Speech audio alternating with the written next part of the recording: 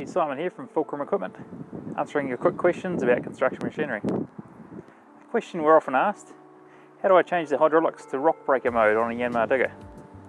It's super easy once you know how, so here we go. It is important to know when using a rock breaker or vibrating plate compactor attachment on your digger, you must change this hydraulic system from standard flow used with tilt buckets to single flow control before operating these attachments to prevent damage to the attachment.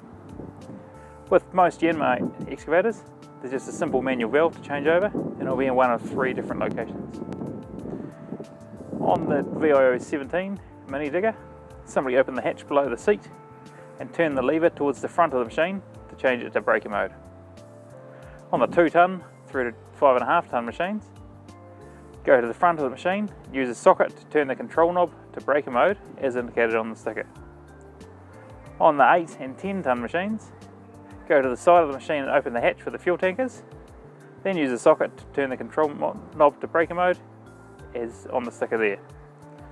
If your digger is a very small SVO8 or a VIO12 machine, 0.8 or 1.2 tonne, these have no switching valve, so you do have to remove a cover and change some hoses over as per the operator's manual. So, now you know.